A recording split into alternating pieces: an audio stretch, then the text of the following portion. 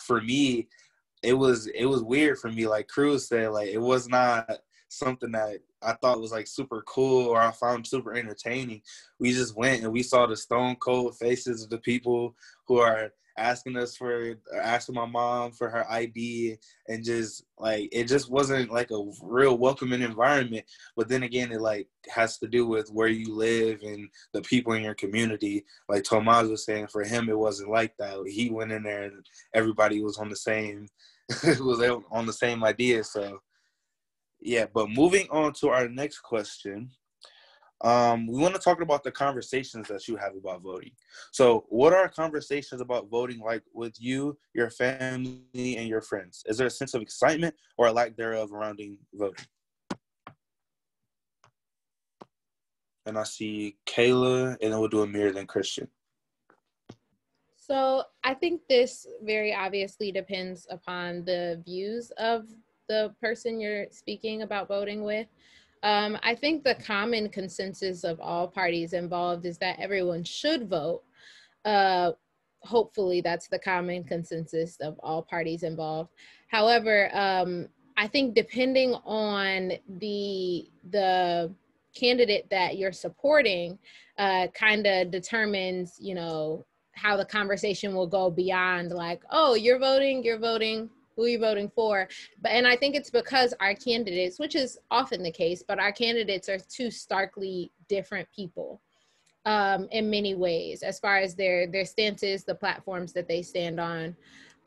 Maybe not in character, but as far as their platforms, they're two completely different people. And so I think the conversations, generally speaking, begin as positive, like, yeah, we'll vote, everybody should vote. But then beyond that, it becomes more tense and argumentative, I would say, depending on who you're speaking to. So in my experiences, like especially with my family and stuff, they told me like, sometimes it gives them like a little bit of an extra like especially this year of like anxiety and stress or whatever, because like the days are counting down, it's getting closer and closer and closer.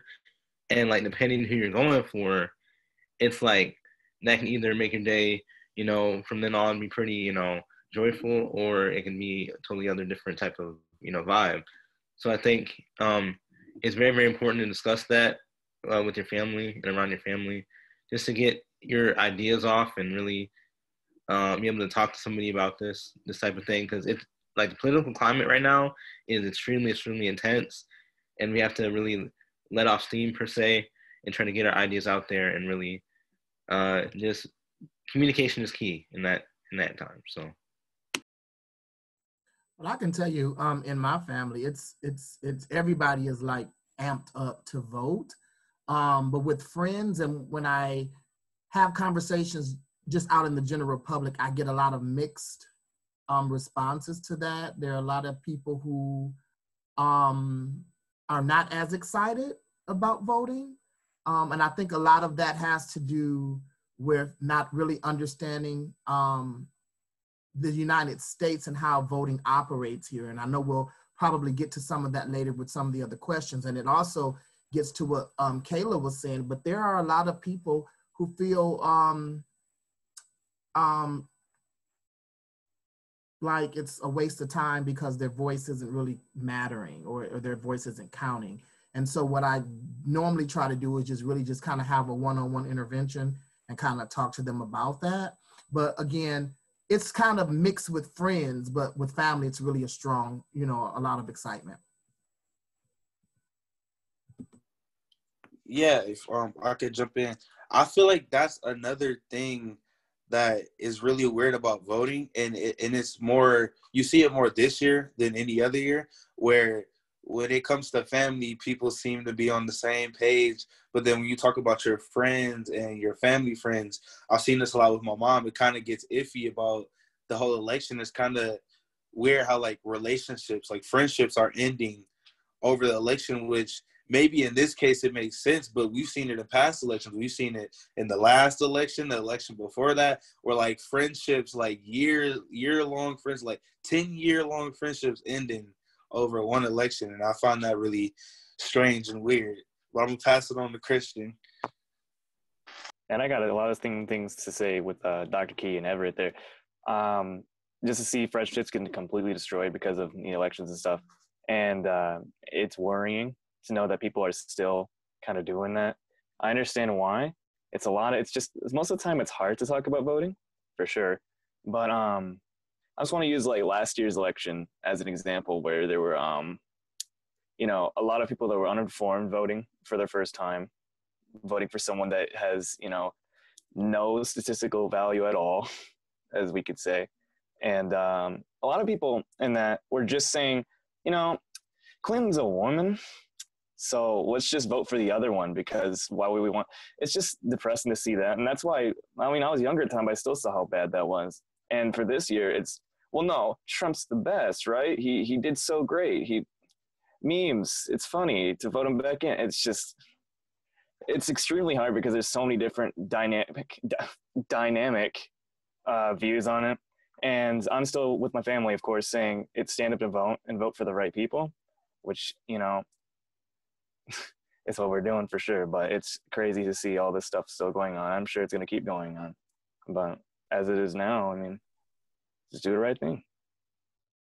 Kind of to chime in real quick, me personally, I can say me and my family kind of felt a myriad of different feelings towards this election, from fearful, kind of like nervous, kind of even a little bit of hopeless in a sense, because I've been seeing a lot of large Trump Pence signs everywhere. Our governor is, or no BS governor, and due to our lovely governor, and all these terrible signs. I've seen them, and the Biden signs I see, the few I see, they're like index cards, and the Trump ones are like billboards, and it's just that it scares us. So my family, we're kind of, like I said, fearful, a little hopeless, but at the same time, we're eager and we're ready to put the work in to try and have our voices heard as well as others. My dad, he's taking the whole day off, the days, maybe a couple days before. He's trying to drive people up there. How can I volunteer? How can I do all of this? And if you guys check out my parody I did about voting, social media world, I can give you some information on there about how to volunteer and whatever have you for the election. But like I said, with the hopelessness part, I feel like that's kind of another factor that really drives a lot of people away. They're like, oh, well, this seems like this person's getting a lot more attention than the candidate I want, so I'm just not going to vote. It has nothing to do with me and this and that. And I just want to let you know that's the exact mentality that's going to get somebody you don't want back in office. You gotta be eager. You got to be eager. You got to spread that energy with everybody else, because then everyone's going to be like, oh, we're going to win. Or they're all going to be like that in the snowball effect. Everybody's going to, do action. And I was also going to say, too, that even though we're really pointing out in the past, in this conversation, in the last one, yes, local elections are important, but still the general election, the presidential election, the president has the power to send special agents and certain groups and departments to your community, and they can go above your local government. They just, they just shoo them away like a gnat, a housefly. That's what they do to them. And they come over and do whatever they have to do. And, the president is the one who decides what wars we go, and things like that, how foreign policy. And I'll just say for the next one in Latin America, or for the Latino one, but, just, if you're out there, if you're Christian especially, or a believer of God like myself, you just educate yourself, because just if, they teach us in the Bible, the Beatitudes, 10 Commandments, to care for your neighbor. And if you looked at some of the policies throughout history that our government has enacted upon in other nations, whether it be the Middle East or Latin America, sometimes America is the reason why for their problems, like it's, for example, with the narcos and all that other bad stuff in Latin America, it's not just them, it's fuel to the fire, so I just wanted to point that out there too, like for all those people out there that are really about being ethical and kind to other people, kind of think twice, and don't feel hopeless. If you're out there feeling hopeless, cut that out right now and light some sage, do whatever you want. I don't know, just have hope 2020. Yeah, Thank you so much. those are Go some ahead. good points. For me, it's in my household, it's kind of like an expectation that we go and vote. And so we don't necessarily get excited in conversations and things like that. But with my friends, I'm kind of the opposite of Dr. Key. Some of my friends are really excited to vote. And then I have some people who kind of fall into that middle ground where they're like, I don't really like voting because I don't think that my voice actually matters. And so then we get into, discussions and debates and things like that. And so I think our generation does have a passion for it, at least at this moment. And yeah, it's a lot that's gone through this ballot.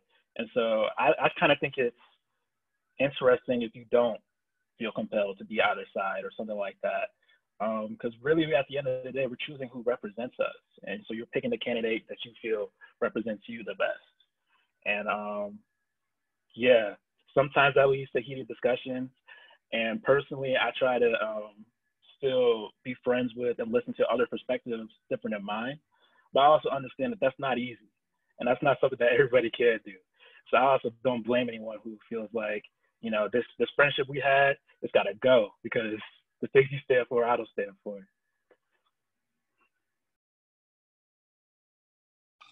Yeah, I definitely agree. You all have some really good points.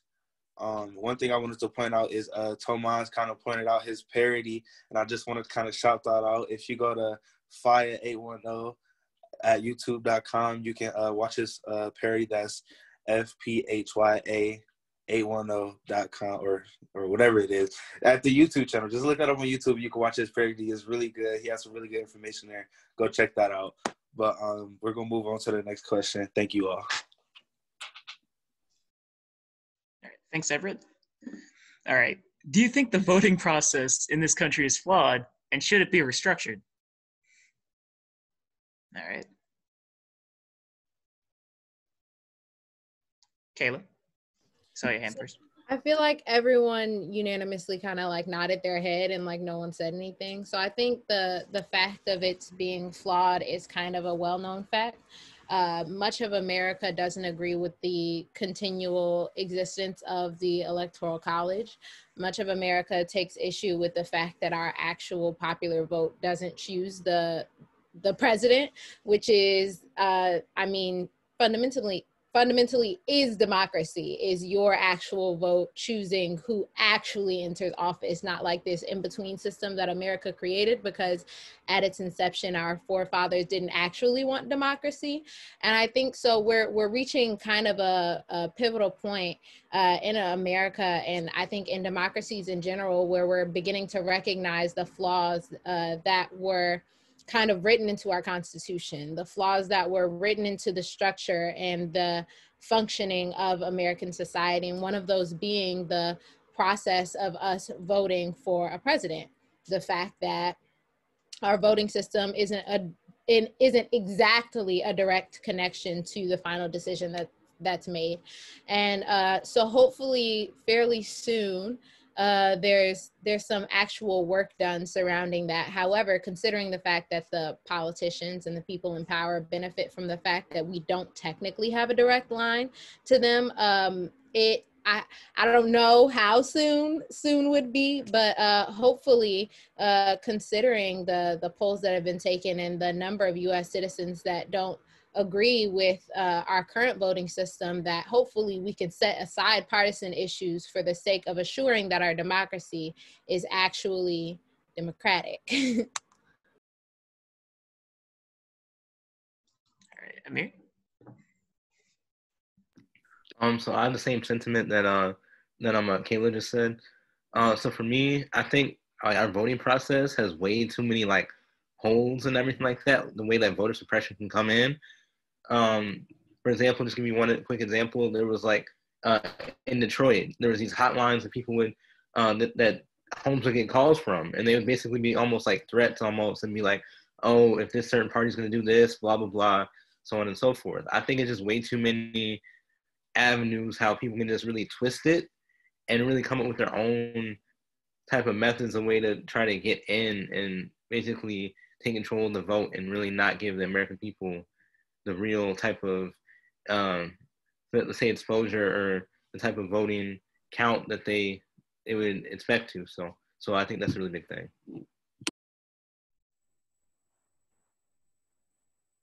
You got Cruz, and then you had Tomas' hand. I guess I'll go first. I think there's a lot of issues, like how Amir was sort of pointing to. The fact that we believe that it's a right to be taken away in the first place, I kind of have issue with. As a citizen, I feel like that should just be something that you should be able to do. You should have a say in your country. I mean, that's the whole point of democracy to me. And I think it's strange that we set so many things in place to disrupt that, whether it's voter suppression or doing things like voter fraud, setting up systems to make it so that it's difficult to vote. You could pay your taxes online, and why isn't that a thing that you can vote everywhere online? It's things like that that make you question, like, where do we have our priorities? And then you stack that on top of, we got issues with how we can strip away the right from, let's say, felons and people like that. There's so many issues there. It's past the electoral college. I think it's sort of what Kayla was saying. It wasn't really set up to be correct. The forefathers, they weren't perfect, and we should stop acting like they were. And just like how we have corruption in our government today, there was corruption back then. And so there definitely needs to be change. I would like to believe that we could come to some sort of conclusion that's positive on both sides, where we just suggest, we need to change this, and so let's do it. But I don't know if people are stubborn, and so that's kind of why we need to be voting. These people do not belong in offices. They obviously have personal interests. Stepping into the lines of the electoral college, I know we're going to do that the next question, so I'm going to wait on that. But I definitely have something to say on that as well. I kind of feel the sentiments of everybody, what they've said, that I feel voter suppression is always going to be here. I feel that kind of sometimes based on who is the head of state at the time will kind of influence how maybe severe it is. I mean, there's certain factors that have still remained throughout time, like, for example, the purging and the caging and the lack of polling stations in Black and brown areas and things like that. Those are always going to remain around. The disenfranchisement is probably going to remain around because people know about our power that we have.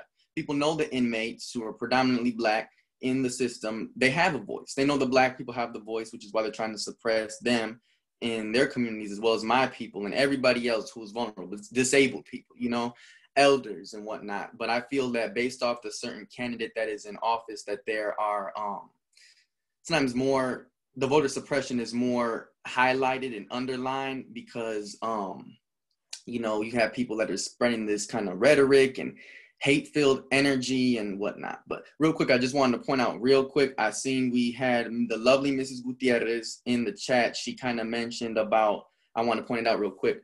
So she said that somebody that she knew voted for Trump last week because they believed, and they were part of a Christian church. I'm not trying to put any specifics out there because I want to protect their privacy, but basically they voted for Trump because they believed that God sent Trump to kind of be the person that kind of ends. Let me read the question partially because I don't want to mess up what they said about how God sent Trump to kind of end the times or something like that, and God is just trying to prove his power. Me, how I'm gonna respond to that as a devout Catholic Christian, we don't know God's plan. We don't know the day, hour, minute, millisecond, triplicesecond, whatever have you. We don't know when God is going to end the world, what his plan is for us as individuals or for us as a collective group. So I would just have to say to everybody that's kind of like, because I've heard that too, that, Trump is being sent by God to end it all for us. But here's my thing, in a way that's a little bit, no shade to the people that believe that, but in a way that's kind of disrespectful to God, because we're trying to assume, make out of you and me about, kind of his plans and what he has in store for us. So I don't think that you shouldn't fall under that. And do you really think God is going to make us suffer? He doesn't, he doesn't want his people to suffer. I mean, we're already suffering enough, but I don't think God would intentionally put someone like that. The only person that is going to end the world is God. He said that in the book of Revelations. You know, he's going to have the 7 churches of 8. You know, I don't want to confuse anybody or whatnot, but basically, long story short, God is the only person that knows the time, hour, date, when the world is going to end, and we can't assume and plan that. So I would just have to say to all my religious folks, just remember what you were taught in catechism. Remember what you were taught in the sermon, lecture, preaching, service, whatever. So that's just what I have to say. And I think a couple other people wanted to respond to that question, because her end of her statement was, do you guys have any advice on how to engage people that think that way? And I know Kayla wanted to respond. Go ahead. So I would say to first lead with love, because I don't think that anyone is voting in either direction in order to specifically be hateful. I would hope. And I think you have to approach these people who believe that they're doing what's best for themselves, especially when it's a religious belief. You don't want to attack someone's religious belief, because oftentimes that's the foundation of who they are and how they function. I would ask that you question these people, like, okay, well, what does your God stand for? What principles does your God support? What ways of living does your God support? What ways of treating people does your God support? Does Trump align with any of those things? And if the answer is yes for them, okay. I'm not sure at that point, maybe you want to question their theology, but I think to truly vote for the end times, I think, as Tomas says, is to put the job of Christ in your hands. And I don't believe that's the intention of these people who maybe would vote that way. But so that I say that to say, engage with them with their own texts, engage with them with an understanding of their beliefs, and then truly educate them upon Trump's platform and what he stands for. And I think, like I said, if you lead with love and you're truly empathetic and enter it not with temper, but with a calm, even keeled mind, I think you're more likely to reach them where they are. Anyone else want to speak to that before we pivot back to the other question? Yeah, I wanted to just put a little bit in on that one. So I look at it similar to Tomas and Kayla, but I kind of have a different spin on it. So the end of her question is, do you guys have advice on how to engage people that think this way? And for me, I guess it was because I was raised a different way. But when I was as growing up, when you see somebody who's stuck on an idea, who think a certain way, you don't always shoot to change somebody's mindset. You kind of love them from a distance. You know, like, you don't always have to be the saving grace. You don't always have to be the one that comes in and changes the world for the better, but you can change it on your part. So it's not always up to you to change somebody else. And I guess that's how I look at it, because you can't, most of the time, 99.9% and a half of the time, like Tomas said, you're not going to be able to change somebody how they think religiously, because religious, that's embedded into the person. So you're not going to be able to change somebody's religious belief. But what you can do is love them from a distance, although they are voting and you don't think that it affects you in a great way. You don't hate them because they do what they do. Like, you can just love them from a distance. It's not always up to you to change somebody. So I want to kind of add to that. Oftentimes I tell people, when you're dealing with people who may think differently or have different value systems or sets, you can't, and when we talk about religion specifically, you can't necessarily speak to change the religion, but you can speak to the evolution of the person, not always the religion. There are some people that have been in religion for years, and then all of a sudden they have this epiphany and their mind evolves and they grow in whatever their belief is. So just be intentional about speaking to the evolution, and know that evolution doesn't mean it's going to manifest right then at the end of that conversation. Sometimes you may just drop a seed and it may not sprout or manifest to a year or two down the line, or a couple of months, or sometime 10 years down the line. but it does what it was designed to do.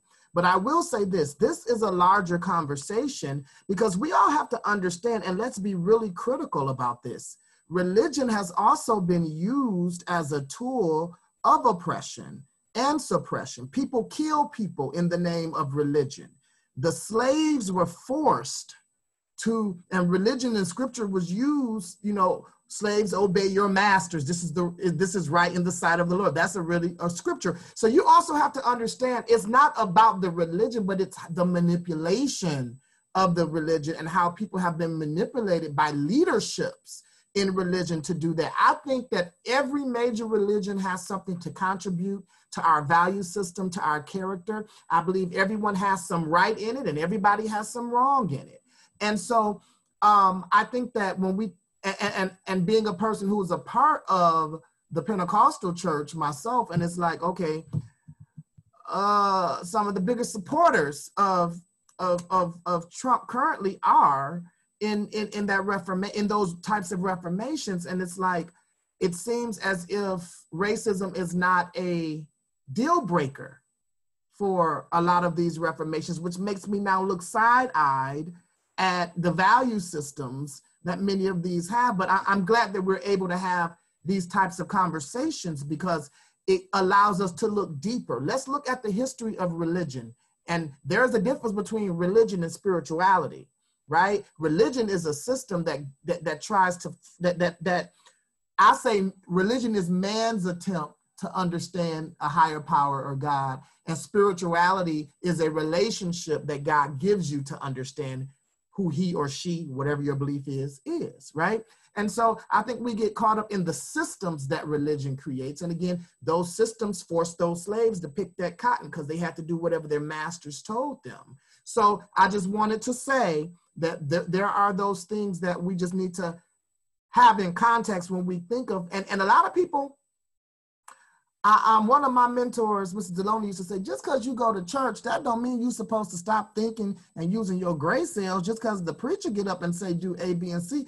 And if you know A, B, and C is going to make you sick, it doesn't mean that now you have no brain and you become this almost zombie-like creature that does what it's told. It's not like that. And I don't think God ever designed for any of us to be walking around like zombies, just coming off the manufacturer line, doing everything else that everybody else is doing. So anyway, I thank you, Jessica, for that conversation. That was a wonderful, pivotal point for us. Did anyone else want to respond to that before we go back to our next question? We have time. To take an offering now. You didn't preach, we should sing. I just feel like, well, okay, send all your offers to P.O. Box 44. No, I'm just playing. I'm not a televangelist. All right, go ahead. Back to our host. Okay, thank you, everybody. Thank you again, Jessica, for that question. Moving on, we're going to kind of pivot back to talking about the Electoral College.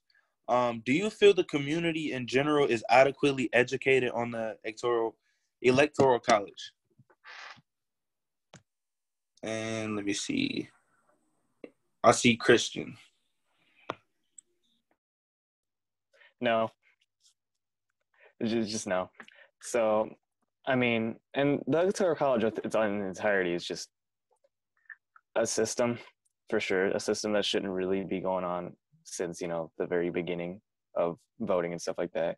It basically renders voting of the popular vote to like, this electoral, candidate may win, right? He may be winning because that's what you guys wanted us to do as a popular vote.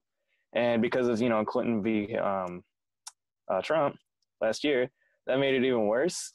It just shows that they just like, you know what? No, popular opinion doesn't really matter to us. We'll just choose who we want anyway. But technically, what they're supposed to be doing is choosing for the state and then, choosing, in the wide band of their state, even though most of them just didn't listen to the state. Clearly, the popular vote was what the popular vote was, and that was for Clinton. And here we are with Trump, and that's still a joke and how he won. So, education in it, it's a lot of people know what they do. They just think it's, whatever, right? Like they can't do anything about it, but you can. And that's if you vote. More votes will make it a bigger gap and stuff like that. So if you, spend your time to vote, then the whole, oh, your opinion doesn't matter, I'm just going to choose who I want because the state said so, won't really be an issue.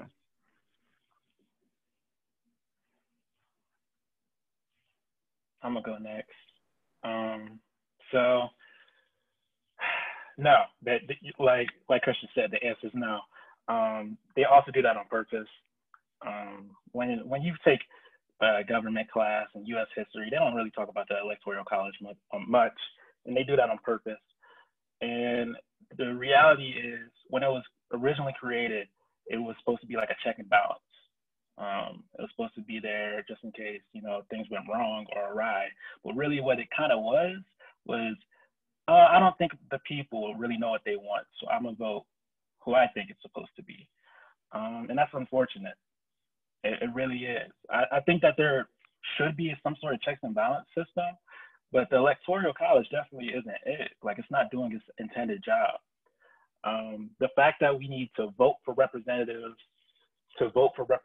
is strange. And yeah, it kind of takes somewhat of the purpose out of it, like the whole concept of democracy. And I don't get why we've continued to act like, once again, this is such a important, integral part of our system, when its main use is just meant to be like, all right, my state voted a certain way, so I'm gonna vote the same exact way. Why do we really need that person? And it's because that person's there to sometimes ignore that, and that's silly. And I have a lot of issues with that, and I think it should be talked about more. The fact that it's not common knowledge is a large issue. Like, it's shown to be really important. I mean, because it helped, our current president win his election. But people don't want to really talk about it because they like that it's there. It's kind of one of those tools of oppression that we were talking about earlier. But honestly, I think it should be spoken about more, simply put. I saw Kayla's hand up. So I would agree with the two other answers, which is to say that no, I don't believe that the general public has a sufficient understanding of the Electoral College and the way that it functions within our election, our presidential election specifically. But what I also find interesting is the narratives that have been created recently by our current president, who was able to swindle his way, so to speak, into office, about how important a fair election is right now in 2020. He has all of a sudden become very dedicated to the democratic process the way that he imagines it, and is now the biggest advocate for everybody voting and the democratic process occurring specifically the way that it was intended to. And so I just want us to all be very aware and conscious of the narratives that are fed to us, even by our president, because as we've said, let's be clear, the popular vote, which is the vote of the land, which is, if we were living in a democracy, he wouldn't be in office. And so for him to all of a sudden value the democratic process so passionately is something that is self-serving and is done specifically to make the process of the vote less trustworthy to citizens whom he is the only source of knowledge from. And so I just want us to be clear that also simultaneously, while he is questioning the voting process, there are also people in these third world countries that we have labeled developing, who have leaders who are also questioning their voting processes. And so I just want us to be also conscious of the fact that simultaneously, while our president is questioning our voting process and making us feel as if he is the only trustworthy source of knowledge, and also simultaneously contradicting the professionals on many of the subjects which he's speaking on, there are people in third world countries that are operating under systems of communism, autocracy. There are, yeah, I just want us to acknowledge the fact, like, it's not coincidental that he would dictatorships. There are several other government systems that are operating similarly to the way that our current leader is operating. And so I think this all just feeds into our understanding of democracy and whether or not America can truly be considered one. I saw Everett's hand up. Okay, like everyone else said, I agree with everyone else. It's definitely not right how things are set up. You know how people are uneducated about something that's so pivotal in our society. How somebody can, you know, say, "Oh, go vote," but then not know about voting, not know what to do when to get there. Or we have these electoral college votes, and people don't know what they mean. And it's just not fair to everybody else, because then we have situations like we're in now where we have a president that most of the country does not agree with in office, making decisions that most people don't agree with, but a select few, aka but a select few do agree with. So it's hard to kind of see change when every time we want to incite change, we have this flawed system that we're using to kind of get somebody else in here when that's not what the Electoral College wants to see. So I want to say something to that. When we were talking about racism as a public health issue and some other things, people oftentimes, and I heard what you just said, Everett, and a lot of people use that term, calling the system flawed. The system really isn't flawed. It's not broken. It's doing what it was designed to do. And that was for some to benefit at the expense of others.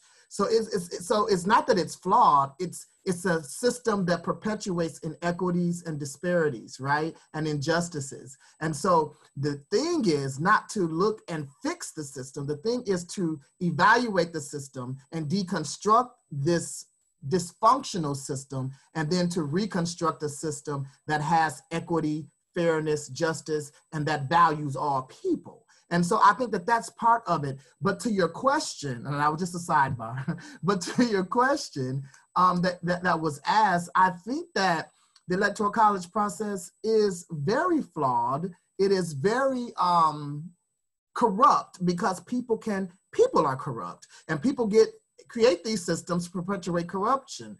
And so, for example, you guys talked about it in the last talk show, and the census is directly tied to how many electoral college votes a state gets, right?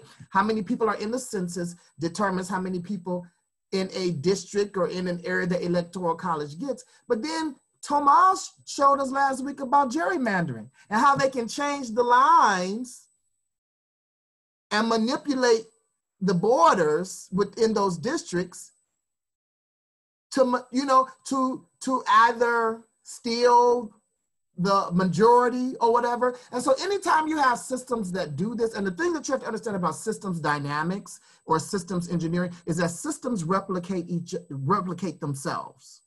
And so when you have systems, the original system was the United States Constitution. And in that original government, that it declared that African people were 3/5 of a human being, right? From that foundational law that created all of the systems that we have all other laws, all other policies and procedures are always weighed against the Constitution. Now those words were amended, right? Later on they amended, but did we go back and amend the systems and the policies that were created to create those inequities, right? So this is a lecture I give. I don't want to go into it on here, but I just want to drop some of that knowledge on y'all and see if you like it or not. I'm going back on mute. I mean, I really appreciate that, because that kind of speaks to the point of a racism not existing in America. How can racism not exist in America when the systems that we have are based off racism? So I feel like that's a really good point that Dr. Key put in there. I saw Kayla's hand, so I'm passing on to you.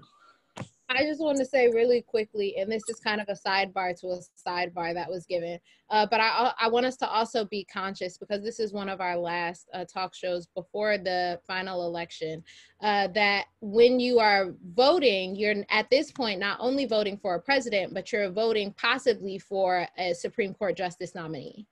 And the Supreme Court justice nominee is one who actively fights to protect the Constitution as it was originally written.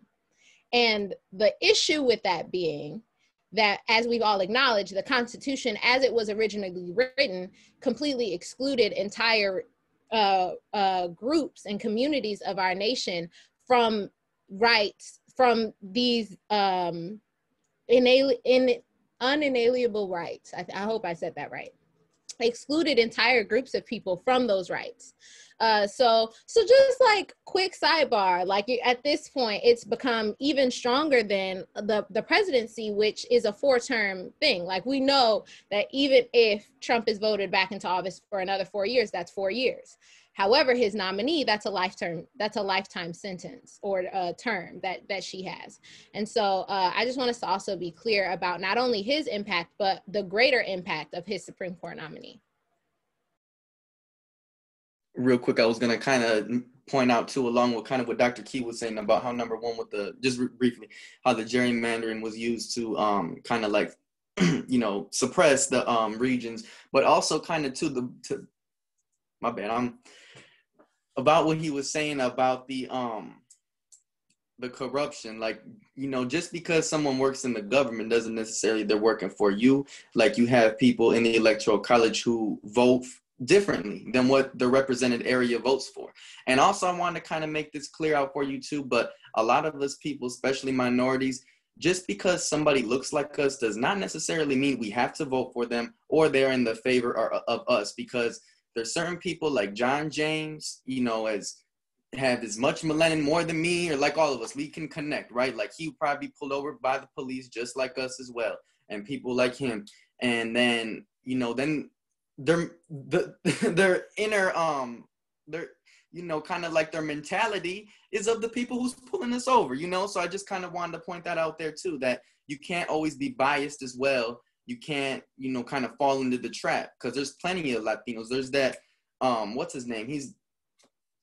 I don't want to say nothing, no names, nothing, but I forgot his name, but he's been on CNN. He's like a Trump advisor, and he just rides Trump, just like and just like, that's just my point. Just because somebody looks like you does not always mean that they're for you, and don't be biased. And we kind of sometimes have to watch out for like the celebrities, because celebrities have a large impact, and us as youth need to collaborate and have a voice, reach the altitude like they do, because sometimes many celebrities are influencing people to vote otherwise, vote against us in reality. So just peep game. That's all I have to say, kind of be alert. But so it goes to the saying, Tomas, you can be my color and not my kind, and you can be my kind and not my color. And so you just have to understand the values and all of that. So let's transition to the next question. I know we're time is creeping upon us, because the conversation is wonderful. Go ahead. As much as like the chime in on that, it's kind of, it's like, just because you're famous doesn't always mean you're smart, and like, but anyway, we're gonna get on to the next question. What effect do you think social media has on this year's election? This one's doozy. I see Amir. Go ahead. Okay. Yep. So like, it's come down to like all these different platforms have different viewpoints. Like, you notice like they put up Facebook. Facebook has a bunch of just right wing stuff, and then Twitter might be more left leaning. So basically, it's like all partisan, like this mixing up, and it's not fair to people who just want to follow and just be like neutral and be like, oh, I'm not gonna vote for this party, I'm not gonna vote for this party, whatever.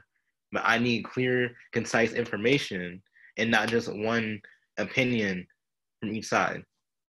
So that's my thinking on it. Cruz? I'm gonna respond with my answer being twofold. The first one is, it's kind of hard to ignore social media when our current administration uses it so frequently. He be on Twitter a lot. The second part is our society is so vocal now. Everybody has an opinion, and you're entitled to it.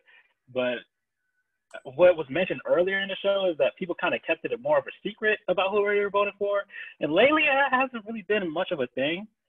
A lot of the people who suggest that they're going to vote, a lot of them tend to make their votes obvious. And from that, arguments, discussions come about. Sometimes, unfortunately, hatred, and that happens on both sides. But it's just awful to see so much division in our country. Like, we're supposed to disagree. That's normal. Each person, they have their own views. And the whole point of voting is to see the collective view, right? But the way that people are currently acting in our society, and at least American society, on social media is very unfortunate, sometimes extremely negative. And hopefully our next administration does their best to unite people. Great. Because we need it. Okay, Everett had his hand up, Christian, and then Kayla. So yeah, I really agree with Cruz, because I have an experience where, like, for me, social media is sort of a war zone right now. Like, some days you get on there and it's calm and people are laughing and joking, and some days you get in there, it's so divided between just the two parties. And then the craziest part to me is that it's not even people that can vote. The biggest divide is between people my age, 15, 16, who are saying things that their parents say, or saying things they see on social media that they think are right, and posting it and retweeting and reposting. And it's just such a big divide because people are hating on each other for the smallest things, sometimes rightfully so. And maybe I'm a little wrong for saying that, but sometimes it's rightful, right? But a lot of the times it's wrong that we're like choosing to be against each other just because of politics. Like, politics was never supposed to be something that people fight over. Yeah, there's disagreements here and there, but you're not supposed to be having full-on battles on social media over politics. Like, that's not how it should be. So.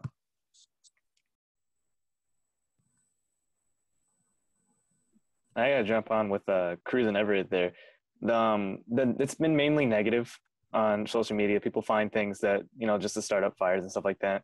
Also, there have been people that wanted to, incite fear and violence on social media with sometimes both groups, both left and right, can go say, oh, I'm going to go fight or something, tough guy or whatever, if I'm against my royal level or something like that. So it's been, a lot of negativity. There's obviously been a lot of positivity in that as well. And it's always good to find that. But negativity's been, again, just like Everett said, it's been flipping and fly. It's just been going back and forth constantly. So it's a war zone. So I personally, and I don't know if this differs from what the other panelists have said, but I believe that social media in many ways functions the same way that society does. Although I do recognize the fact that people are emboldened by the lack of physical presence, I still think social media functions in the same way that we do within a society, which is to say that if there wasn't social media, we'd just argue. I don't think, now the difference being, if there wasn't social media, you wouldn't be able to meet someone and then go to social media and check out their profile and know a lot of what they stand for. However, I don't believe that, I don't believe that politics were ever something that people didn't argue about. I mean, the fact of the matter is we've had war. War is a result of politics. I think when America was created, it was because of politics. It's because we decided, like, I don't really like it here. I don't really like the way y'all move. I'm gonna come over here. I'm gonna steal somebody else's land and I'm gonna move differently over here. So that is to say that I don't think at any point politics has functioned without some sort of heated debate, which we call argument. Social media, though, I do believe definitely will impact this election in the same way that it impacted the previous election through memes and the sharing of information. The previous election about how often certain things would show up on people's timelines, certain memes would show up on people's timelines, and how that informed their vote. Because the fact of the matter is, in the age of technology, much of our information is coming from social media. And so there are studies that counted the number of times that, for example, Russian ads would show up, or ads and memes about Hillary Clinton's emails, or ads and memes about with Trump's face on the American flag. Like, these things do actively form people's, whether they recognize it or not, the way that people make decisions when it comes to our elections, and also the way that people decide fact. If someone finds Trump more relatable, or whatever the case may be, because he's on Twitter constantly, like he's for us, he's the president for us because he can tweet with bad grammar, that actively will inform the way that they perceive Trump, and that's the fact of the matter. And so it's for some people, the fact that our current administration, aka Trump, spends so much time on social media, that fact is like cool for them, because it's like, wow, he can't spell, I can't spell either, so these things, I don't want to be rude, but these things connect people, and I think social media does that. And so anyway, I digress. Okay, we have Kiera. So I just wanted to jump in and say, so I just let y'all take y'all time because I really appreciate y'all dialogue, and it's really not a need for me to jump in nearly as much because y'all got it covered. Now Jasmine is here with us in spirit, and she texted me a couple comments that she want me to incorporate as well. But the first thing that I'll start with is when Dr. Key, you ended, and you were talking about the contrast between people who are us but not really us. And one thing I think you even said it on an earlier talk show that I like to say is all skin folk ain't kin folk. That is more than just political views. A big deal is the economic differences between some of our skin folk that makes them not kinfolk. And I remember one of Dave Chappelle's stand-ups when I can't remember where Dave Chappelle lives, but he was talking about he was standing in line, and wherever he lives is rural, and it's a bunch of white people who are lower income, and they're standing in line talking about everything Trump is going to do for them. And he's like, Trump is about to do stuff for me, not you. Like, I'm a millionaire. Trump is not doing anything for you. And then when we talk about social media, Trump is a very big part of that. But there's Kanye West. And as a Black person, I want us all to succeed. This is a public health group, and I pray for his mental health and all of that, but all skin folk ain't kinfolk. And I don't know what his motive is, but I do know that some of the people who are blindly following him are hindering everyone's ability to be educated about the political decisions that we need to make. And his public push for office, as well as the big fight between Trump and Biden, is this whole gaslighting that we're eating up that's pushing us away from the real issues, which Kayla mentioned. The biggest one is the Supreme Court justice pick. And I think Tomasa Cruz, one of you were talking about the local election and local authorities that are going to be put in place, because that's what's most important. And I know I've said that before to me. And Christian, I think it was Christian. No, actually it was Cole, I'm sorry. You were talking about how people are losing friends over the election and you hate to see it happening. I don't. It's fine. It's perfectly fine. Because like we discussed earlier, politics were not designed where we should be fighting the way we are, but we are. And that's because if you're allowed to say certain things and people are okay with that, then that's a problem for me. Tomas was talking about how some of his family members were scared to if your people are scared to talk about a candidate because they might be picked up and hauled off somewhere, or my people are scared to go vote because we might be lynched, dragged, tarred and feathered and whatever else, then it's more than just about politics. And saying that you're disengaged, people like to say, oh, I'm not gonna pick, or I'm in Maryland now and our governor said, oh, well, you know, I'm a write in Reagan because I don't know what's going on right now. That's privilege. You have the privilege to say that you're not going to be engaged because the stuff that these people are talking about aren't affecting you. So I'm not sensitive. This is not about, you know, me losing a friend because you're a Democrat. This is, I'm taking you out of my circle because either you're a racist, a misogynist, and a terrible person, or you're just dumb and you're saying stuff out of your mouth that you're not looking up. And I don't associate with that. So I'm perfectly fine with, with losing friends, associates, or coworkers because of that, because it is a bigger issue. And Jasmine earlier wanted to chime in and talk about how when she went to go vote for Obama in 2012, she thought she was going to vote for Obama and she did not realize all the other stuff that was on the ballot. And political engagement for minority people is so low. And then the ones who do try to make an effort, the system is designed in a way where we won't be able to succeed because it shouldn't be this hard to get resources. You know, we should know what's on a ballot. We should know what we're going to vote for. And the law should not be written in a way where we don't know, you know, what we're voting on when we go in there. It should be plain. And so that the other thing Jasmine wanted me to mention was she wanted me to give a shout out to the Michigan voters who just passed same day. One second.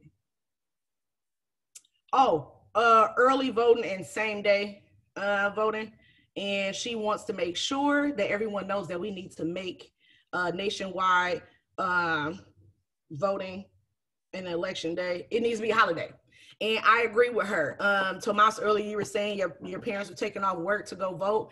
And that's something I'm very proud to hear you say, because I know people who would not, if their job didn't afford them the couple hours to go vote before, after, or during work, they wouldn't do it. And I do think if people can lose their lives to vote, you can lose a couple dollars to vote, or you can lose a half hour to go vote. But that is another hindrance that we have, because they'll make it take much longer. You won't know where you're supposed to go and stuff like that. So it's a lot.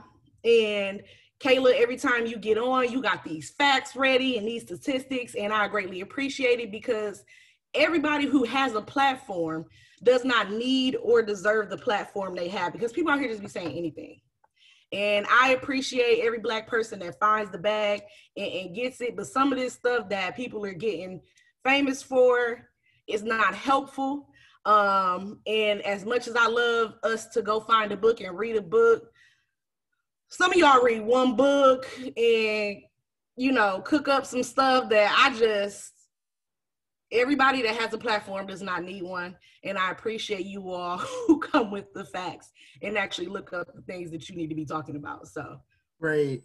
I want to share Monisha, and then we'll go to Tomas. Monisha put in the chat, she wanted to say that she thinks social media is showing who people really are. Unfortunately, friendships are breaking up, but I think it's okay, because I'm at the point to where I'm understanding that everybody in my life is not designed to be in my life forever. There are some things called seasonal friends. They're meant to be in your life for a season.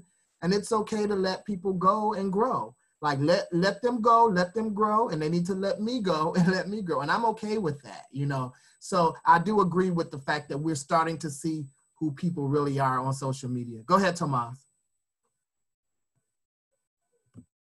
Yeah, don't worry, I'm gonna keep it brief because I know that we're kind of running on some time here, but I was basically kind of gonna say about how I think social media, though it has many negative aspects to it as far as politics and division and whatnot, that actually, once again, if you take a deep breath, go back to the curriculum of Peeping Game, you will kind of notice how certain political figures, how they at first try to present themselves in a certain manner on the national television or whatever have you, or at large speeches and whatnot, they begin to unravel. I mean, I mean, kind of right now, it's really obvious to see it in the debates, how certain people unravel and, you know, kind of in front of our eyes. But I would say that social media is kind of the behind the scenes, you know, the part of it in whatever election, but kind of really a lot in this election, like outside of the little rose garden speeches that, you know, certain, and I know I'm being obvious, trying to code it up, but I'm gonna just say, that Trump is having, you just see the behind the scenes. The same thing with Biden or like whoever else, Kamala, you see their personalities, you see what they're like in, you know, behind the curtain, you know, you kind of see who they are, what they're like. You might learn some more facts. And I think also social media has provided us with ways to educate ourselves more on certain issues and kind of about certain politicians. Though you got to be careful because there's a lot of misinformation. Like you just see already at the title, conservative power, that kind of, you know, something like that, underscore. You'll already know that certain people are really biased and are going to just spit out random stuff. But if you kind of go to the more, I don't know, because if you go to the more kind of like, I don't know, because just because you're certified doesn't mean, because, you know, there's some certified, you know, celebrities right now that are not spitting, you know, what's good for the kin or whatever, my skin, the kin, you know, they're not really doing that at all. They're doing what's killing. But, you know, kind of to go back to what I was saying, if you go to people who have a reputation of spitting good news, like PBS or the Soapbox Stand, they're biased, but I like them though. So but they kind of tell you what you don't hear, you know, or the TED Talks or NPR, you know, kind of go to the more neutral places and you can really educate yourself. Like me, I never knew about SARS and whatnot. I didn't know that there was a police force in Africa, and, you know, I don't know, I forgot what country it is, but, Nigeria. I didn't know about, I knew that there was, you know, a disease outbreak and stuff, but I didn't know that the police, it was like that there. I didn't know about what was happening to my brothers and sisters in Armenia. My Armenian friend kind of schooled me and let me know that because they're against the Azerbaijan. And I guess America, sometimes they kind of spread misinformation about it and they're trying to make Azerbaijan, I know I'm slaughtering the name, I'm sorry to my Armenian friend Savan, I'm sorry, but Azerbaijan, they're trying to be the victim here when it's the Armenians they went through the genocide back in the early 20th century, and then they're going through, I don't know the exact facts, I don't want to spread misinformation, but long story short, they're really the victim now too. So this kind of further educates you. And lastly, I wanted to make my closing point kind of outside of, or let me tie this one more point and then I'll make this last point. But kind of within it, I was going to say how a lot of our generation, and it's kind of a curse, a lot of us are lazy. We don't want to go and research the facts and learn about certain politicians, which is why social media can be good to kind of educate people right when they're going on their feet. But like I said, you got to kind of research the page, look at it. Maybe, I mean, you can Google anything. You can Google, you know, the DoorDash delivery. You can do all this. So why can't you Google about who is this person? Who's that president and whatnot? So, you know, I just want to your mind. Media has been, you know, good in a way, more convenient for us youth, but don't feel too comfortable. Don't be lazy. But my last point I was going to say is there's a lot of people out there that are like, oh, you know, I don't like Biden and I don't like Trump. I don't like this. I don't like that. I don't like Kamala. I don't like, you know, and I just kind of wanted to say that it's not a dedication. It's not a you know, like when you're choosing them, it's not like you love them. You're giving a Valentine's Day card or proposing to any candidate. It's more like you're in gym, right? And you're picking teams, you know, and you join the team that, you know, you're going to work together. You know, you might not agree with your teammates, but you're going to work together in the dodgeball, kickball game, whatever. And you're going to make it through and they can benefit you. They impact you, but that doesn't necessarily mean you're going to have to like them. You kind of, you know, but I just wanted to say that it's not a proposal to them. It's not a Valentine's Day, a candygram. It's nothing like that. Oh, I love, you know, all of that is nothing like that. It's just another chess piece move in life. And, you know, that leads to many other moves that impact you. So that's just what I want to say to all the people out there, you know, as we described in the last show, you know, through taxes, how your money is spent, what healthcare you get, you know, all of that is determined by who's the head of state. So I just wanted to, you know, kind of point that out there, that don't twist that up, whether it be the religious things, like we said earlier. I mean, we don't never want to criticize harshly anybody, but it's just like a reanalysis of yourself. It's a reanalysis of your theism and theology, all of that, and kind of just do what God would do, you know. So great. Thanks, Tomar. So we've had some interesting conversation. We kind of want to wrap it up with our final question. But again, just remember that voting is right now a lifeline for many people.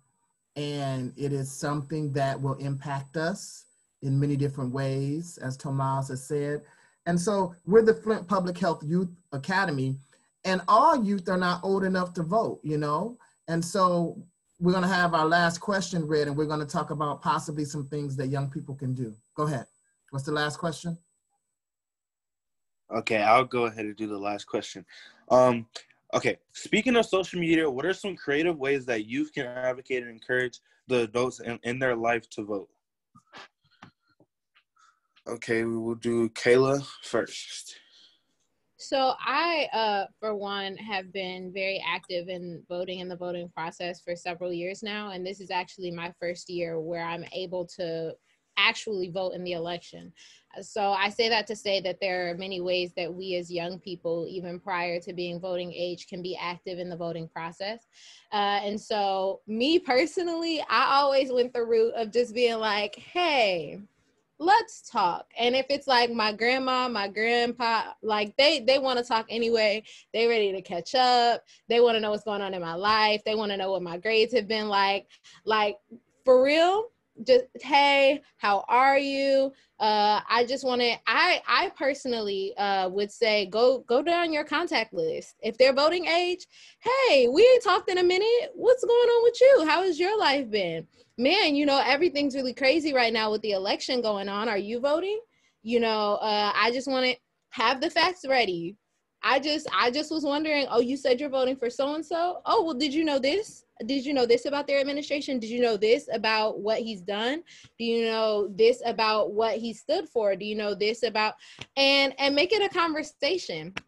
I would also say for those of you who are still eating dinner at the dinner table with your family, that's a great time to bring up politics. Like, why not? We're in the middle of a presidential debate. So, I mean, just so Ma, how was your day at work? It was good. They were stressing you out. Who are you voting for?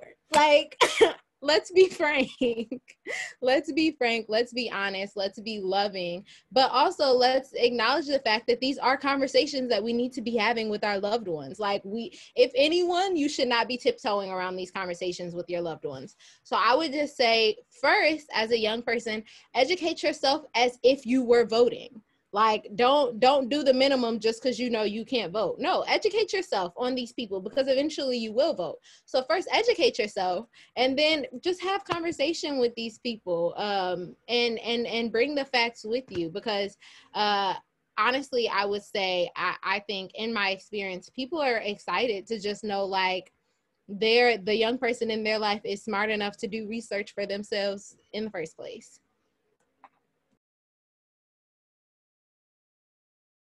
Great. Anyone else want to talk about some things young people can do? Everett, I see your hand up. Yeah, being somebody that can't vote, not a voting age right now. I'm not gonna say I've done the best job of getting people out there to vote and really expressing how I feel about it, but I am doing better and I'm trying my best to continue to do better. But I just want to say for like all the people out there watching this, like me, like you gotta say something.